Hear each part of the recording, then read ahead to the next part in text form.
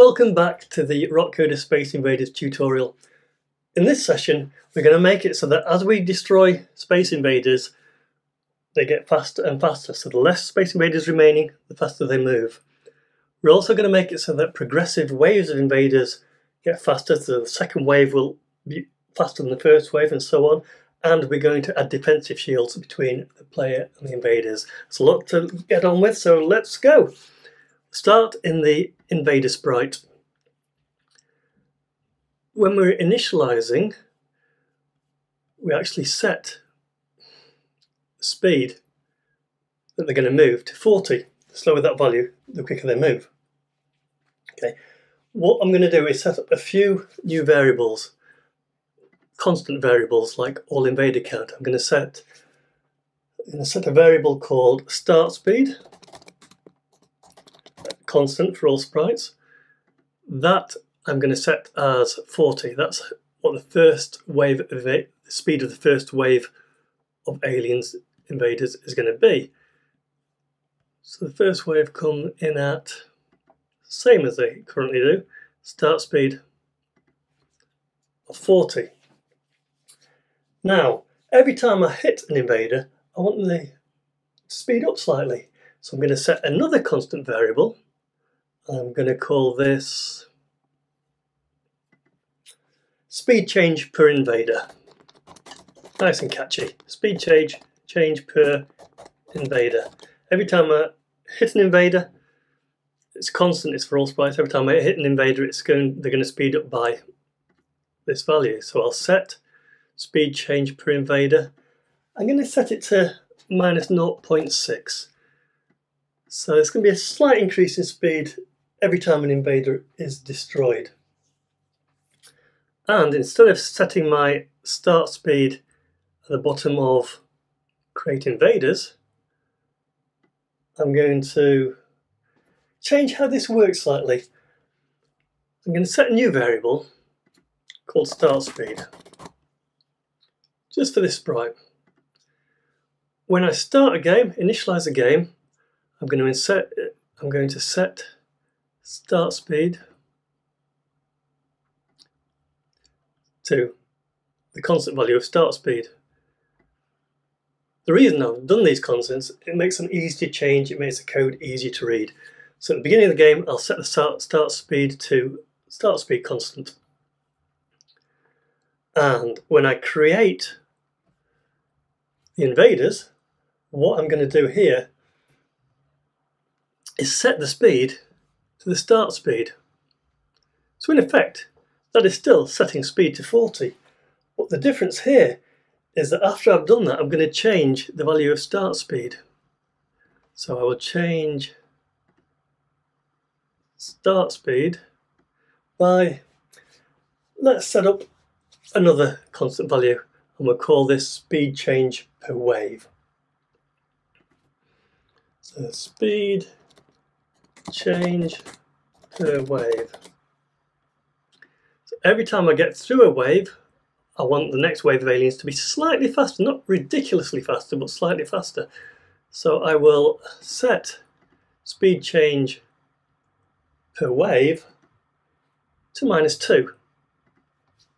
So they get faster. The first wave starts at 40, the next wave will start at 38, and so on and so forth. So back over to create invaders. Set the speed to start speed. I've changed the start speed by change speed per wave. So that gets each progressive wave starting slightly faster. Now over here in my collision check, if I've hit an invader, then I remove the missile, but I can also speed up the remaining invaders if I change speed by speed change per invader. So I'll simply add that in there. I do want to make a check to make sure that speed hasn't gone less than 0, because that wouldn't work very well. So if speed is less than 0,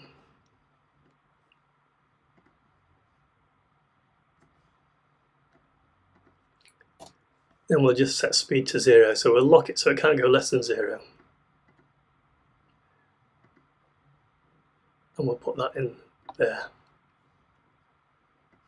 Okay, so now we have invaders that speed up the more invaders you shoot, and also speed up the more waves that you get through. So I'll hide those variables. And let's see if that works. Go to large screen and let's play that. Hit space, and they're moving quite slowly. The more I hit, the faster they should travel. I think they're speeding up.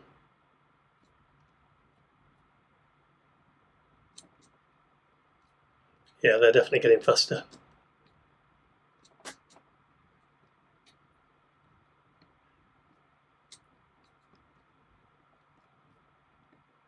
Oh, I'm seeing somebody dropping a bomb where there's no alien.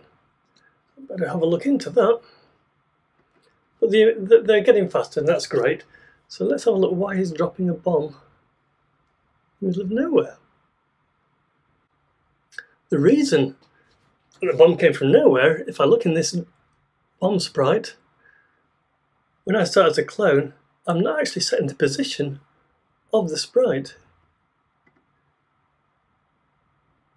It should be go to X, Y.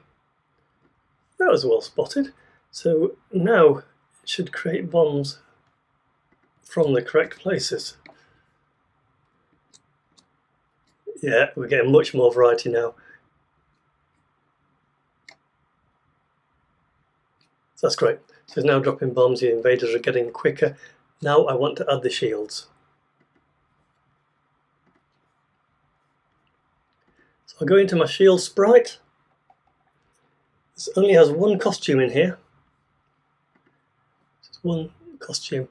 And it's not exactly white. All the sprites are white except this one, which is slightly off-white, which will be explained shortly. The way these shields are going to work is I'm going to draw them with pen, because these shields have to deteriorate slowly as they're getting hit by bombs and missiles. We can't do that using normal sprites. So I'm going to make a custom block. I'm going to call it initialize shields. I'm going to make it run without screen refresh. I'm going to position this for the left hand shield, which is at -162, -112, and I'm going to have 4 shields. So repeat 4 times, and here I need to hit this icon down here as I want to add the use of pen blocks. So I want to stamp the sprite to the screen, so it's actually drawing it as opposed to using a sprite, and then move the X coordinate so that it's ready for the next base. So I'll move it over to 108. If I hit that, see 4 bases appear on the screen. If I want to remove them, I can use an interesting technique. I can change the colour of these to black and draw them on top. So when I initialize the game,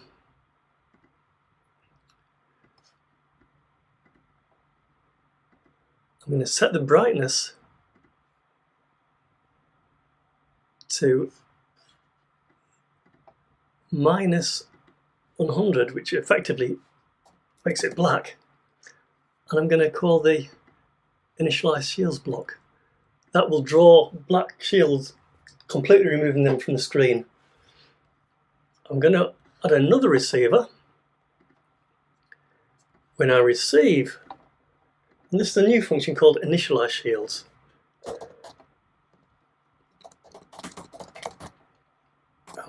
When I receive that, I'll set the brightness to 0, which is default, and then draw them.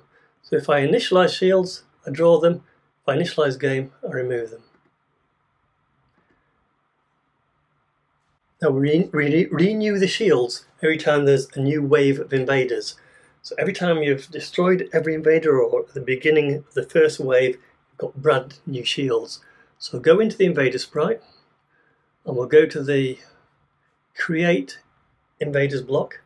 So whenever we create a new wave of invaders, we're going to broadcast initialize shields.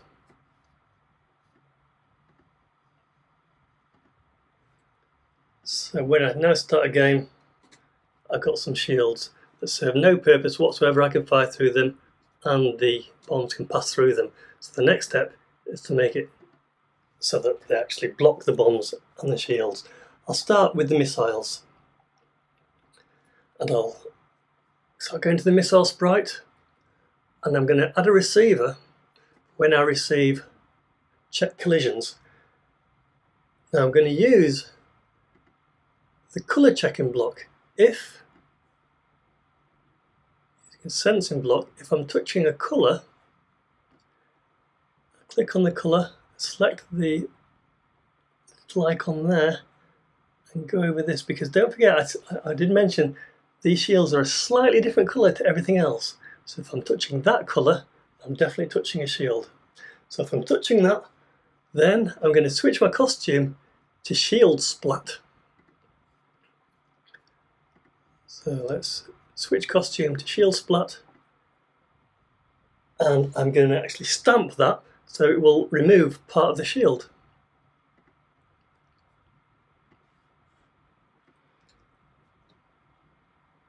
And then I'm no longer firing because the missile's been used, so I'll set player firing to false, and I'll hide the missile.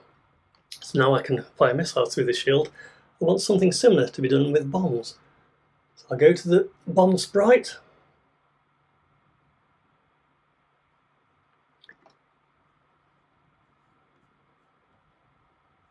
and I will add the check collision in there as well. So event, when I receive check collision, again, if I'm touching that color, if sensing block touching, it has to be that exact color.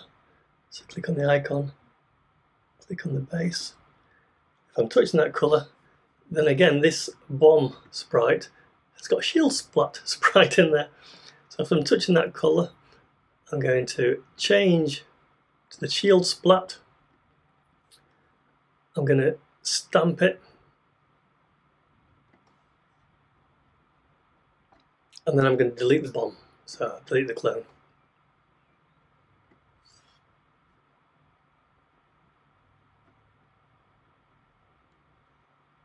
And one other thing I need to do here, I only want to check collisions for clones. I don't want to check for the master. So I better add a quick check in there. If I copy this across, if the clone type is a bomb, I will check collisions. Now if I run the code, I should have shields that can be shot and bombed. Yeah, I can fire through the shield, and the bombs are making nice holes in them. So they are providing defense, and this is looking like a full game of Space Invaders now. In the next episode, we'll add animation to the Space Invaders.